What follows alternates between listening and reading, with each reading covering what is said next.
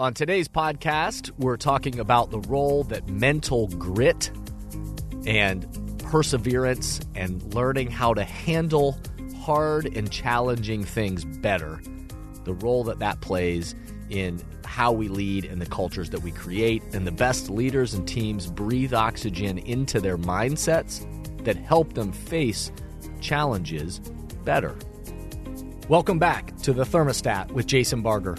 If you're currently on a commute, a walk, or just a micro break in your day, glad you're making time to step back, to think, and to reflect on the next steps on your journey. I've never been more convinced the best leaders and team cultures in the world are the ones that make time to step back, breathe in good oxygen, and calibrate their thermostat. I hope today's conversation leaves you feeling grounded and inspired. Now let's dive into today's topic to engage our minds and hearts in order to authentically lead and create compelling cultures wherever we are in the world. Hey everyone, it's Jason, and welcome back to the Thermostat Podcast. I am so glad you are here, wherever you are, however you're coming to the podcast today. Welcome back. If you are new to this podcast, welcome. So glad you're here. Continues to grow and spread in exciting ways. So welcome, welcome, welcome. If you're one of the OGs that's been with us from the very beginning, welcome back. So glad this continues to contribute and add value to your life and your work.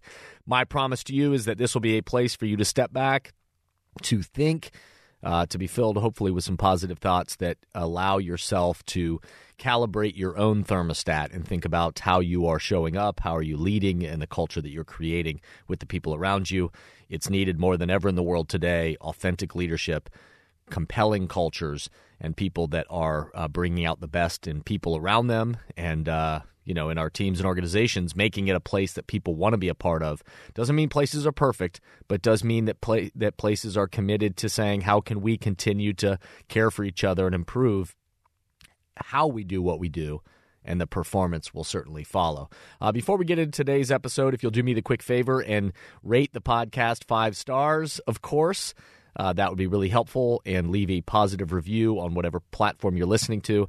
Again, I know everybody says this, but I hate that I have to say that, but just if you would please do that, it helps people find this podcast and helps. That's the way the algorithms work. That's the way that it helps people find this. So thanks for everybody that does that and or shares this podcast with people in your network or your colleagues or team or whatever that may be. That's how this thing spreads. So thank you so much for everybody that does that. So on today's podcast, we're talking about the role that mental grit and perseverance and learning how to handle hard and challenging things better, the role that that plays in how we lead and the cultures that we create. And the best leaders and teams breathe oxygen into their mindsets that help them face challenges better. But let's take a quick break. Let's pause for a second, and we'll be right back. If you haven't done so already, we hope you'll visit Amazon or Amplify or jasonvbarger.com to check out Breathing Oxygen, my new book that is all about breathing good oxygen into ourselves and mindsets that fuel ourselves and the teams and the organizations around us. Positive, healthy thinking is as essential to great leadership and building a winning culture as the air we breathe. Leading yourself and a team of people has never been more complicated than it is today. As a leader, every move you make is either breathing life into your organization or slowly killing it. The atmosphere can easily turn toxic with negativity, blame, and doubt poisoning the culture. Just like every being on the planet needs good air to breathe, every organization needs leadership that breathes life into its people to sustain the energy required to complete its mission. Breathing Oxygen focuses on 6 key leadership mindsets that breathe life into any team: clarity, inclusivity, mental agility, grit, rest, and ownership. Join us, read, and share Breathing Oxygen. Available now from Amplify Books on Amazon and jasonvbarger.com. All right. The first thing I want to say just before we dive into today's topic, too, is a thank you to everyone out there. Launching anything in the world today requires courage and also a network of people that support you and believe in you and help amplify messages. So I just want to say a sincere and thank you to everybody out there. It's been such a wonderful response with my new book, Breathing Oxygen, how positive leadership gives life to winning cultures. And this topic is really seeming to resonate with a lot of people, and especially in the world that we've been coming out of and going through and still experiencing. So thank you so much to everybody who's been sharing it and that has been sharing messages with me about how it's resonating with them. And so, again, thank you very much. We've been talking about in past episodes this idea of redefining toughness, and we've talked about this idea of grit and resolve and taking a new step, taking the next step that's on our path, and how that's necessary to just be the leader that we're hoping to be. And so if you didn't hear that episode on redefining toughness, I invite you to go back and find it and listen to it, because it'll really, I think, parlay well into today's conversation, because how we see and how we think about leadership and toughness and grit and perseverance in the midst of the challenges and uncertainty we're facing impacts our actions and interactions. So I encourage you to go back and listen to that episode. Today, I want to talk about, a great friend of mine, a shout out to my former teammate, Chris Potts, friend of mine. He sent me a YouTube video. I love it when people send me things that resonate with them, or videos that speak to them, messages that were like, this really resonated with me and I think you'd like it, and it connects to things you talk about and all that. And Chris sent it to me. It's Kara Lawson, who is the head women's basketball coach at Duke University. Kara was a great player herself, but now is the head coach at Duke. And it's a video of her addressing student athletes and preparing them to handle hard better. I'll put the video in the show notes so that you can watch the video, because I'll do my best to talk about it and give you my thoughts on it and how it connects to things that I've been talking about, and also connected to this idea of redefining toughness. But also, I think going back and watching the video will be it'll be well worth the couple of minutes that you spend doing it. But Coach Lawson shares some powerful language and a genuine message about not waiting in our lives or in our work, or in this case, in developing your skill as a player, not waiting for things to get easy. And she talks about not having the mentality of I'll be happy when, or I'll be successful when, or life will be great when. And she talks about life isn't about waiting for things to be easy. And in fact, as I listened to her, that really was part of my reflection is, if we are sitting back and just waiting for things to get easy, now we go through times in our lives where maybe you have stretches where you feel like everything's clicking and everything's in a great spot. And at those times we need to cherish them and be grateful for them and really recognize them.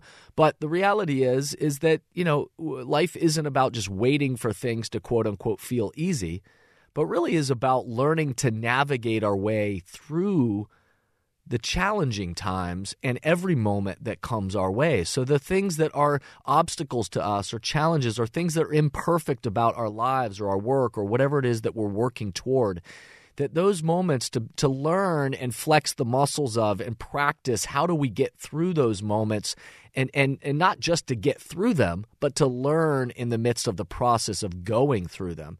So the more we learn and practice how to approach and work through and face our fears, face our challenges, and grow through the challenges, the better we get at learning how to handle hard and challenging situations and points in life. We learn how to breathe oxygen into a mindset that allows us to have grit, perseverance, and make steps forward with progress. And so the video is great, and it resonated with me for all the reasons I just described above, but some of which is her language, and some of it is the connection to many of the messages that maybe you've heard me talking about on this podcast or in my most recent book. But it also resonated with me because it was so similar to great conversations that I've been having in different teams and organizations, and one in particular that I was having with a large group of leaders just recently across an organization. because people like to believe that the culture of a team or an organization will just, that culture will just make things easier or perfect, or that we have a great culture as soon as everything is easy and perfect and we don't have any problems. That will be the indicator that we have a great culture. And we had this really great conversation that really, again, there will be times when we feel like we're navigating our way through, and our culture will be in a really great space where our relationships and our work together and how we're showing up to accomplish our mission will just feel like we are aligned and we're in a rhythm and we're in a groove and things are going well. But that's not just the indicator that we have a great culture, because it's not as simple as just a simple, straightforward equation that if we just do this, then quote-unquote our life, our work, our relationships will get easy and everything will be perfect. The reality is that as we learn to practice and breathe oxygen into the tough, the hard, the challenges or obstacles that we are facing in our lives and our relationships and our work, the challenges don't go away. We just get better about handling them in ways that move us forward. And so the reality is, in our lives and in our work, they're not going to go away. And again, that doesn't mean that we won't get better at navigating them. It's as we practice these kind of mindsets and alignment with ourself and our teams, and we breathe in these kind of mindsets, we start to learn how to quote unquote go to work, meaning facing the challenges and obstacles that we're facing in better ways. And so the challenges and the obstacles don't disappear, but our ability to navigate our way through them, we get better at doing it. And so life doesn't get easier. We just get better at handling it and navigating it. And we become stronger as humans, mentally stronger as leaders, and more mentally resilient as cultures and teams. And it begins with mindset. And so positive leadership, when I use that terminology, again, I'll just make sure that we're talking about the same thing. Positive leadership isn't this Pollyannic, form of leadership where you're looking away from the challenges, or you're not willing to acknowledge the challenges just to quote unquote stay positive, or we look to our teammates and just say, hey, everybody, just stay positive and let's ignore all the realities we're facing. That's really not positive leadership. Positive leadership actually is about the ability to name the challenges, the obstacles, the hard and challenging things we might be facing, and look them right in the face. Be willing to acknowledge them and name them, whether that's in our personal lives or, again, in our work, in our relationships. Name them. And then still, in the midst of those obstacles, those challenges, those things we might be facing, still believing in a future that you can create to navigate your way forward. And so that's positive leadership. Not ignoring the challenges or the obstacles or pretending they're not there, but actually naming them and still choosing to believe that you can be a part of creating a future that moves us forward and stimulates progress. That's positive leadership. So handling hard challenges better starts with a mindset and a learning to practice this kind of thinking, acting, and interacting together. And so one, we need to name the challenges. We need to get better at being able to name the challenges and obstacles we might be facing. And then two, we've got to be willing to get clear on your vision, or as a team, our vision for how we're going to approach the work, how we're going to approach going to work and navigate our ways forward, even in the midst of those challenges and obstacles. Third, we've got to be willing to be vulnerable with each other and share with those on your team and identify the ways, the things that maybe aren't imperfect. We can't just blindly pretend like we're okay. We've got to be willing to share what might be challenging and hard for us, but at the same time identifying ways that we're going to support each other and the ways we're going to move forward. And then fourth, we've got to practice breathing those kind of mindsets each day and taking a step forward. Take a breath and then take a step and stimulate the progress. That Every time we practice that kind of mindset and that's just the way that we approach hard and challenging things is we name the challenges, we get clear on the vision for how we're going to navigate our way through it. We're willing to be vulnerable and share with each other and support each other and reach out to each other. And then we're going to practice breathing in the mindset each day and taking a step forward. What's the next action? What's the next work we need to do? Let's get to work. And let's breathe in and stimulate progress. So check out the video in the show notes, and I hope it resonates with you too. We all have the opportunity to embrace and approach our teams and cultures by honoring this kind of authenticity and this kind of courage in order to share the gifts that we all have and the gifts that the team members have with us. The leaders who understand this and teams and organizations that are committed to helping their people breathe better, not only because it's the right thing to do, but also because it helps us navigate our way through the challenges and the obstacles we might be facing so that we can handle hard better. And in those moments, our performance expands. And as leaders, teams, and organizations, they realize that they need to continuously be in the business of clearing up the vision for the future so that it improves everyone's sight lines and helps them breathe better as they navigate their way through those challenges. Healthy cultures aren't just something that comes natural. The process of how we find these kind of creative solutions, how we approach the challenges and obstacles, the mindset of that action that follows, that's what guides our actions and interactions. So this week, I'll leave you with a few questions to ponder. To name, what are the challenges and obstacles that you need to name? What are the obstacles and challenges that you might be facing right now? And to be willing to name them. And then to think about how can you support, the people around you and the challenges and obstacles they might be facing. And also, what is the support you might need? And are you willing to be vulnerable and reach out and say, hey, I could use some support on this. This is what I'm facing, and this is how I'm trying to approach it. And then lastly, what practices would help you breathe differently to practice this type of courage and vulnerability and willingness to then name the challenges, name the vision for what where you're trying to go, and then how you're going to navigate your way through it. So I hope those questions add value and contribute to your week. Last thing that I'll talk about today on today's podcast is just, again, many people continue to ask, how can we help with the continuous launch of the new book, Breathing Oxygen? And people are still, sharing messages with me and saying, hey, how can I help? The couple of quick things is, if you haven't read the book, order the book and read it. Obviously I wrote a book because I want people to be able to read it. And I hope it really resonates with you, and I hope it breathes oxygen into you personally and allows you to then breathe oxygen into the people around you. And so, get the book and read it. And the second part is share it. And I say that if and only if it resonates with you, if it is a message that you think has redeeming value and should be shared with other people, then I invite you to share it. And again, with the holidays coming up, maybe there's opportunity to give gifts or share it with the people in your team or your organization or your life. So share it. And then lastly, this is an important thing just for the algorithms and everything, but to leave reviews.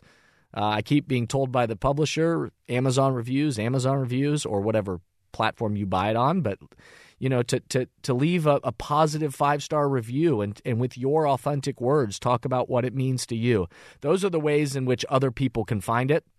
And, if you have other ideas, you can always email us info@jasonvbarger.com, or if you need bulk copies or you're thinking about how can I do this and get a discount on some bulk copies or anything like that. Or if you've got other ideas of just, hey, this I think would help the launch, we're all ears, and we certainly appreciate all the support from everybody.